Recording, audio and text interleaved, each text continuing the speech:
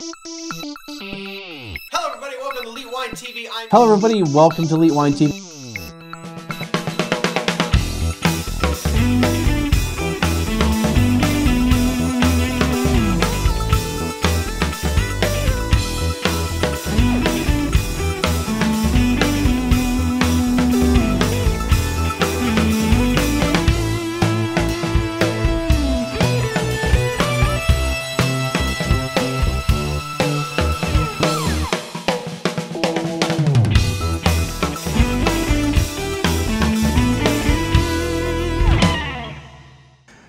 Hello everybody, welcome to Elite Wine TV. I'm your host Mark Fusco here for another edition of the show.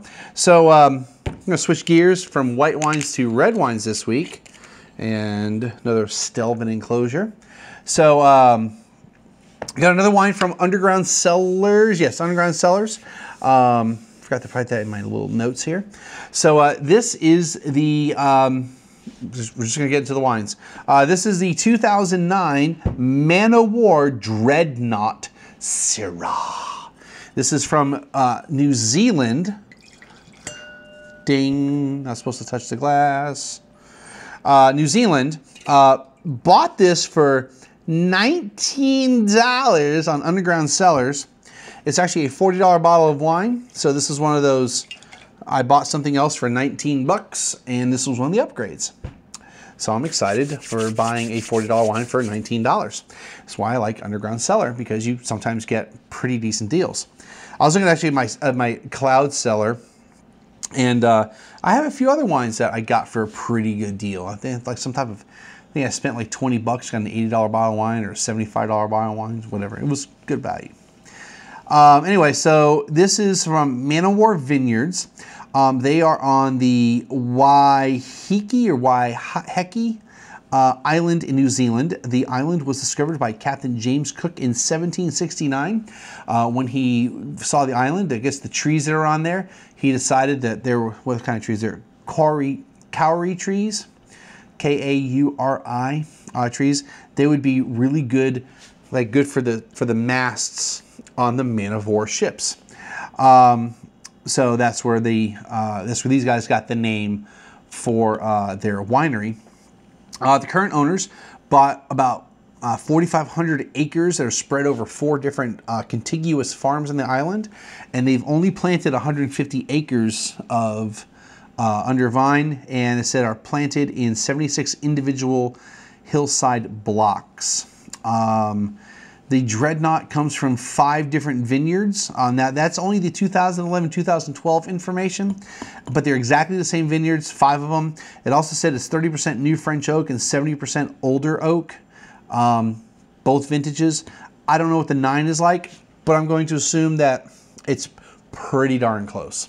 All right, so I'm using my little timer utility on the computer this time, so I can get the actual 410.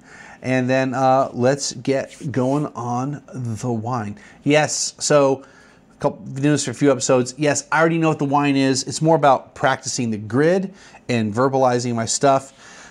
Trying not to, as I did for a few episodes, giving my little commentary in between and running out of time because of that. And then after that, giving some extra analysis or thoughts. We'll call it thoughts on the wine. All right. This wine is a red wine. No evidence of any gas or sediment. There is moderate staining on the glass.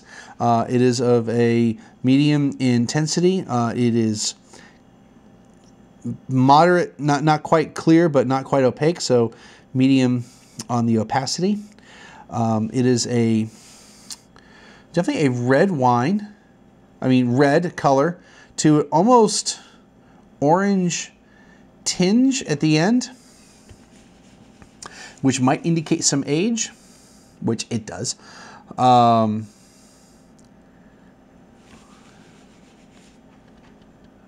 Viscosity is, call it low.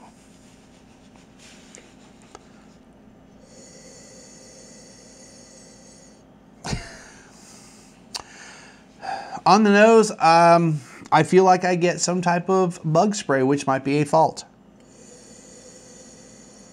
citronella, stuff for mosquitoes.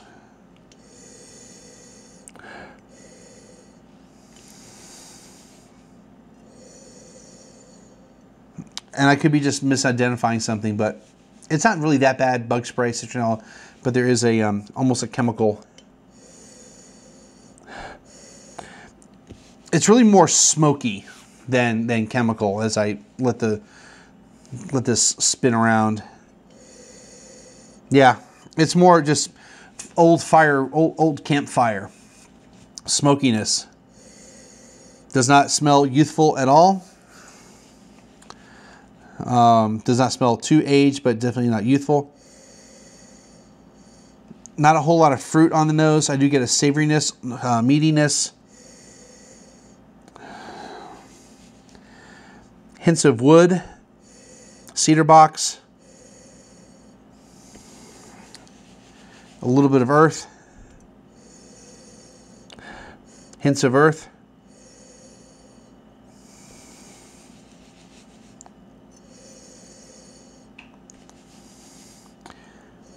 I smell wood and spiciness, so evidence of wood, but more black pepper. Yeah, black pepper.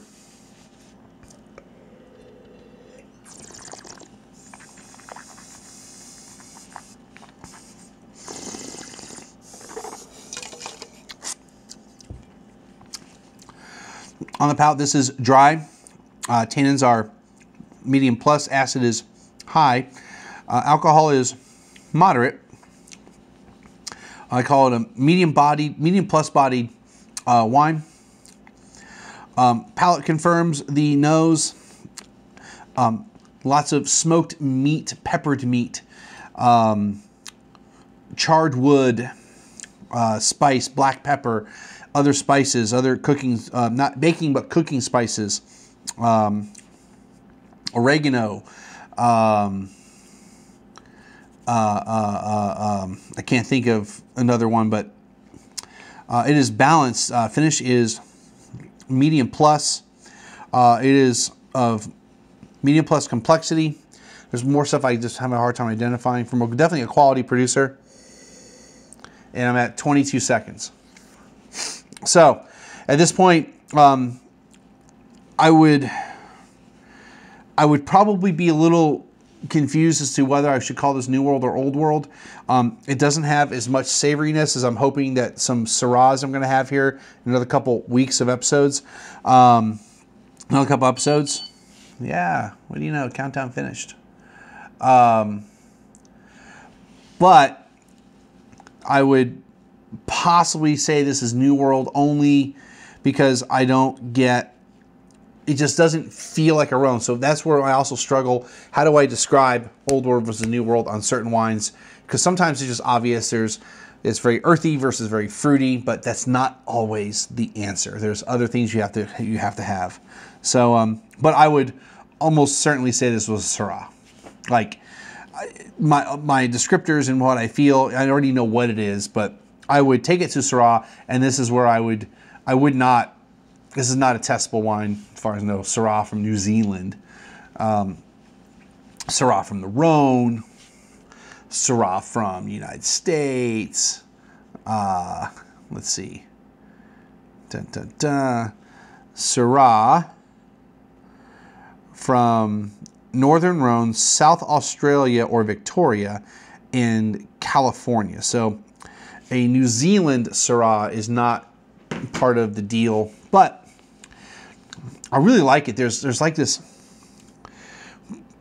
very just like charred black pepper encrusted meaty sausage. Like that's why I know it's Syrah, and I would probably call it a Northern Rhone Syrah. But there's when I call that bug spray citronella, that really was just more the smoke and the charred campfire. So I was identifying something incorrectly, and I was able to go like, nah, that's not it. It also could have just been, there might have been something in the glass from pouring it out, and it just hadn't escaped out of the glass.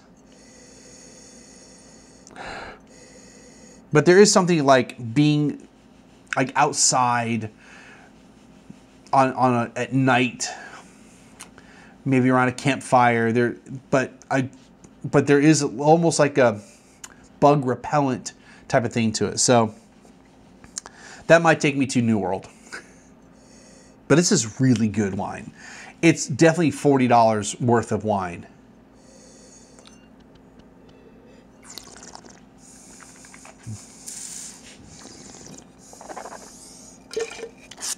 This is why I'm definitely going to have to drink over the next day or two, because it is a screw cap.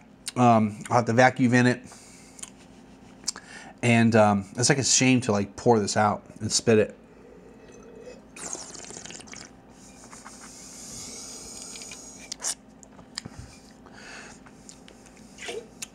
It's good. If you can find this wine out there, Man O'War. They have some other wines. They do quite a few different wines, and they look like they do a good job, at least from this bottle. Again, there is that little hint of chemical, so that's the only thing that kind of turns me off. But with the right food and you concentrate on the other flavors, it's totally fine. Especially at 2009, it's got a little bit of age to it, so that the newer wines might have a little more fruit forwardness to it. But I really like this wine. If you can find it, it's worth the $40. All right, so that's going to do it for this episode. As always, if you visit the site, or click the link below. I'll have the link for these guys. Leave comments at the website or on YouTube or whatever. I don't ever put the links on YouTube, so you got to go to the website for the link. And while you're on the website, you can hit the donate button over there, or see one of the ads and go like, oh, Backblaze, or oh, I forgot what the other ones are. I think Backblaze is basically the only ad I have on there. Because I had some other ads from some dude who will remain nameless, that I am sure I had some type of residual, even if it was like $1 or $2 income, and I hadn't gotten paid in like a year. So you can't tell me that I hadn't had at least enough to get paid. So I'm just going to leave that one alone. I just took the code off, and I'm not going to worry about it. It's not like I'm owed hundreds or thousands of dollars. It's not worth pursuing.